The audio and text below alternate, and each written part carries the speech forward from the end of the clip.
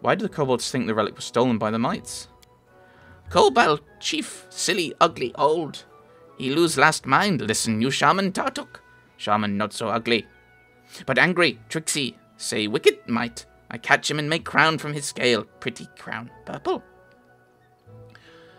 So, well, that's the thing, is all he needs is one of the keys then. Why would the mites take the key from the kobolds if they only need one, if you only need one key to get in? Like, Tartuk, I assume, nicked it from the kobolds and got the kobolds to fight the mites so that he could go into the Sacred Hall on his own. Do you know where the purple-skinned shaman is now? He prowl dungeon near our house. We see he wants, but not catch. Want to find shaman, look underground. No more questions. I would hear my companion's advice. Why support either? Do you think they'll ever listen to you? Let us battle these little ones, both groups, and be done with it. It's up to you, but we should remember that living among such creatures could be dangerous. The kobolds and mites are aggressive, poorly organised, and unreliable. It's better to exile them, or not interfere, lest we're entangled in their unworthy deeds.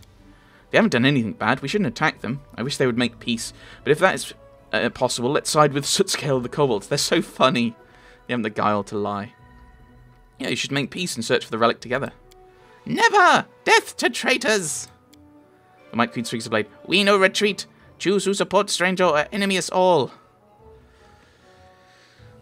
Yeah, I don't really want to... I don't know what the neutral thing is.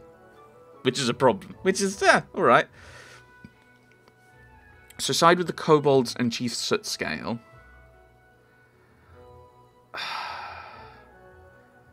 I don't think there's a good choice here.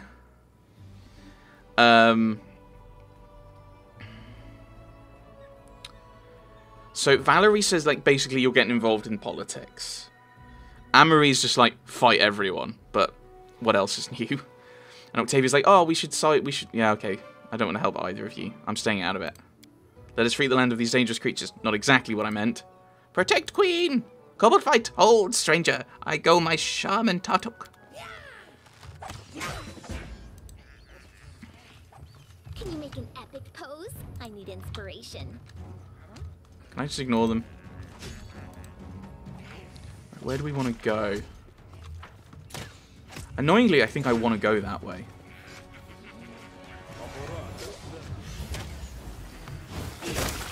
Alright, we're fighting. Alright, fair enough. Do not falter!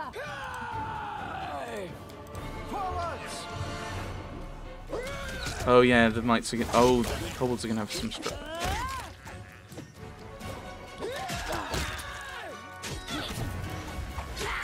Is that Octavia? Oh my goodness. Octavia, stop it! You even still got your bow out. Why are you up close? This is for you. Right, I don't know which way we want to go then. We want to find a way into the dungeon. Is there anything useful? Oh, there's money. It's a little spear. Less useful. Ooh. We'll take the gems and stuff, but that's it.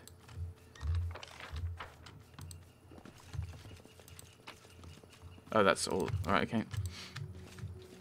And then our leader charged forwards. Hey, wait for me. Right, okay, hang on.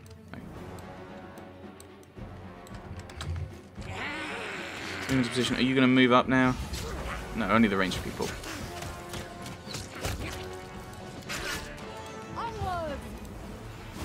Oh no, I didn't mean to depress that button.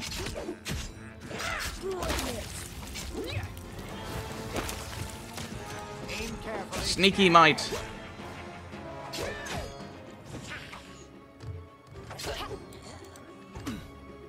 Move you guys up. Serves you right.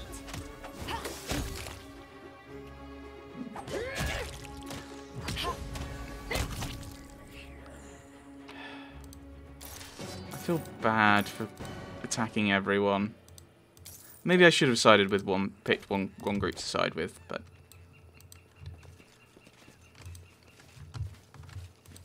let's avoid the camp up there. Can we go up here? No, not directly at any rate. To victory! Oh, all right. Stay Shaman? behind me. Well, he's turned around to attack me.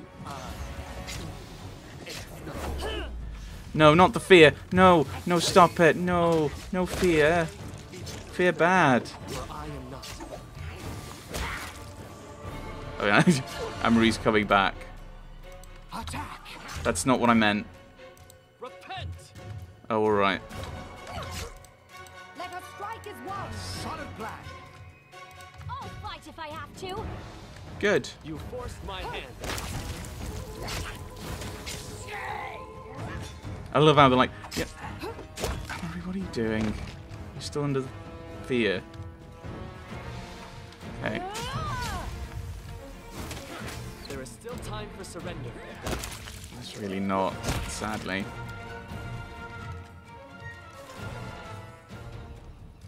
Okay. Oh, there he is. You want to help us in case we get frightened again?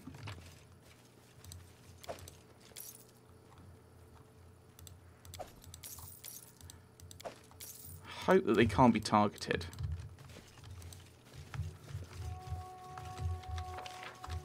I think it's around this way we want to go.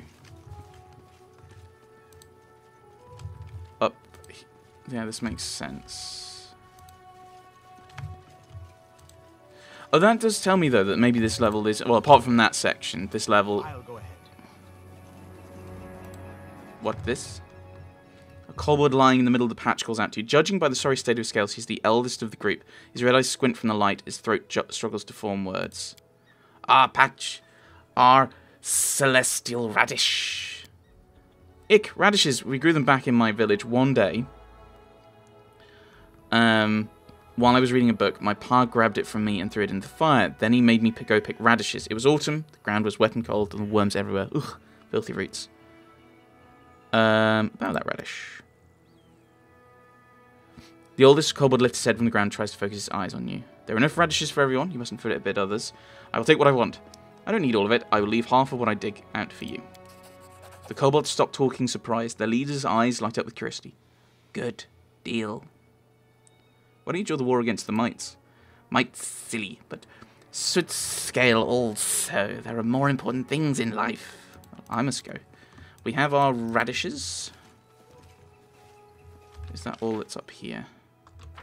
I believe so. So there we go. We got that quest done as well. What's that?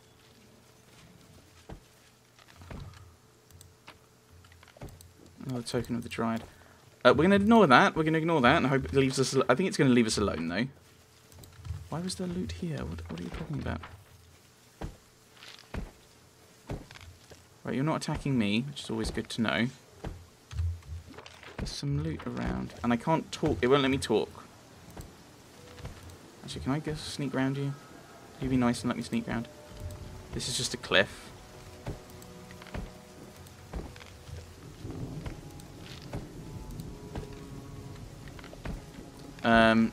The body of a woman, fouled beyond recognition. Her fingers still clench a torn leather leash. I'm going to just quick save, just in case we die horribly.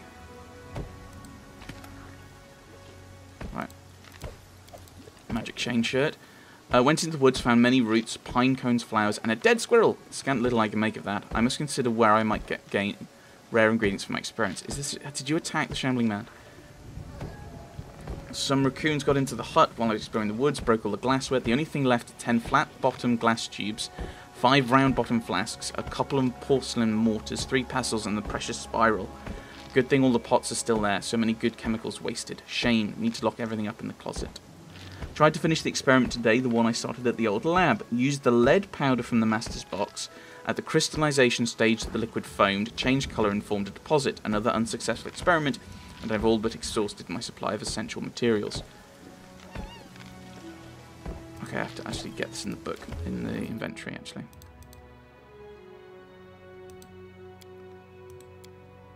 Info. Right, okay. Caught a raccoon with a snare trap. Didn't get him to the hut in time. Perhaps I could ask some hunters for help in catching experimental subjects. But I must save money. Besides, I see how those bumpkins scowl at me as if I've grown horns.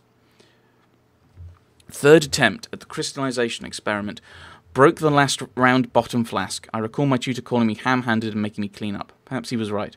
But he did teach me much, despite everything. But why didn't he wish me to develop my abilities? Didn't he want me to learn anything beyond the basic potion recipes? Kept saying I wasn't ready, but in truth he feared the students surpassing the teacher, and for good reason! I shall prove this process works. I'll prove it to everyone. Today an old lady came from the nearby village asking me to make her goats yield more milk. I had to help. I'm in desperate need of money. Oh, why must I spend my time so? Boring. Boring. Boring!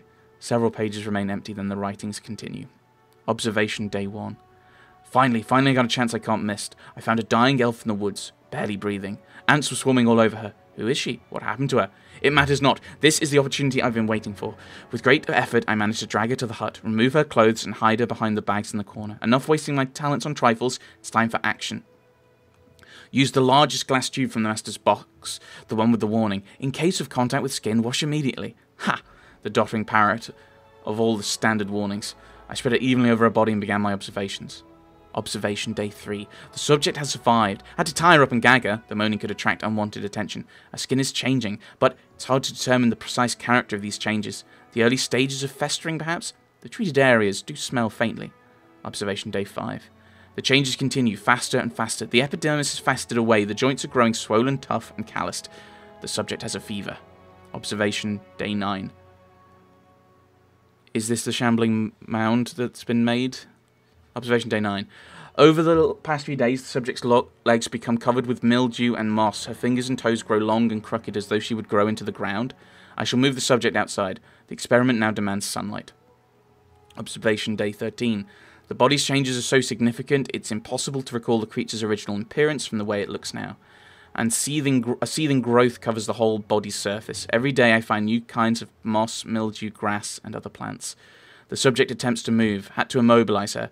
I tried to make contact, but she utters inarticulate sounds alike to howling. Might intelligence be restored at a further stage of regeneration? Observation day 18.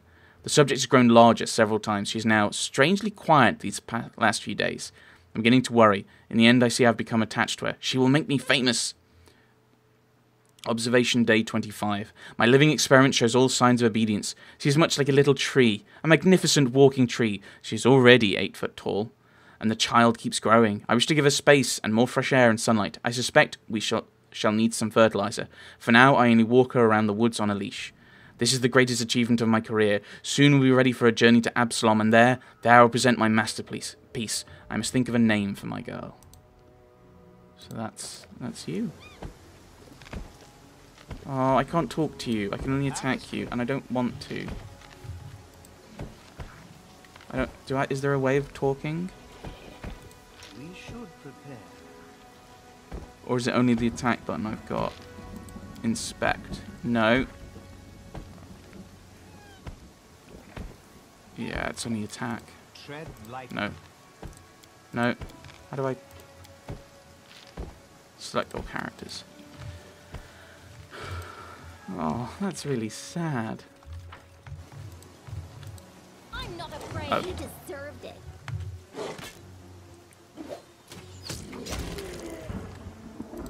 Okay.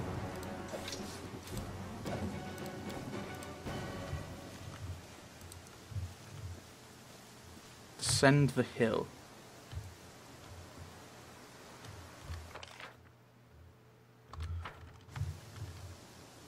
Done.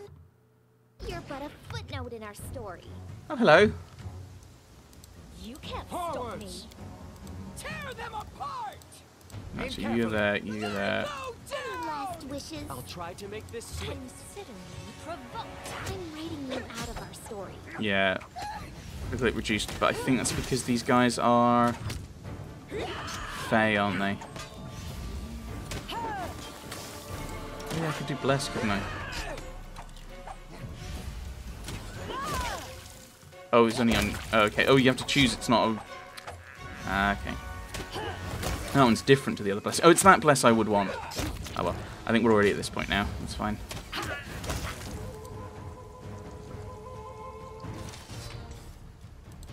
Gold. That. Take the various things that are valuable. Maybe I'll think about using some scrolls at some point. Maybe. Possibly. I doubt it.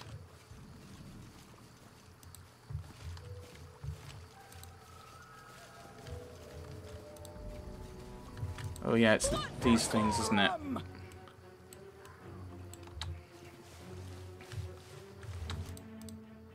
Do not falter.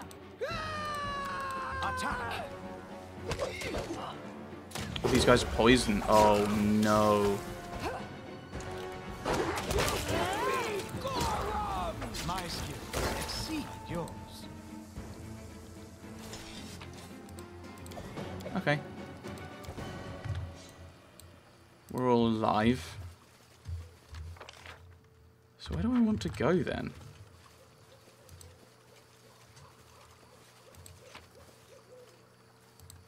Nice purse and valuable thingies. Right, so we want to find Tartuccio, and he's somewhere here. Apparently. Right. Fragment of a necklace. Restovok Ranger's broken arrow. Read this document.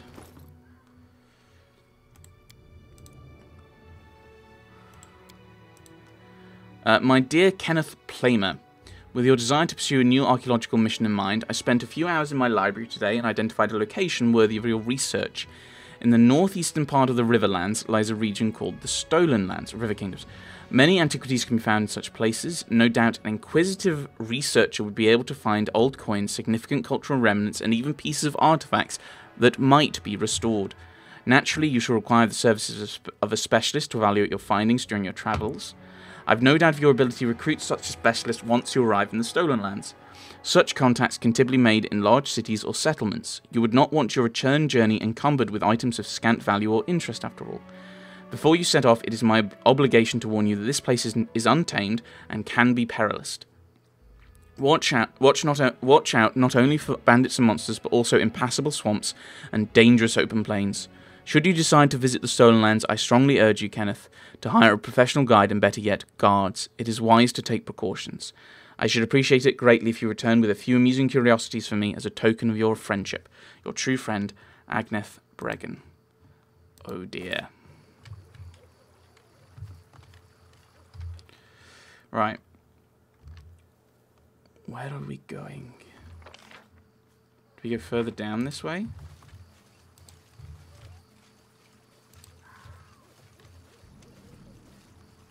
Oh, giant frog. Greater giant frog. I mean, you're not really what I'm after. And you look like you might be poisonous because there's a skull on your back. Oh, kobolds! Kobolds are here. So it's come to this.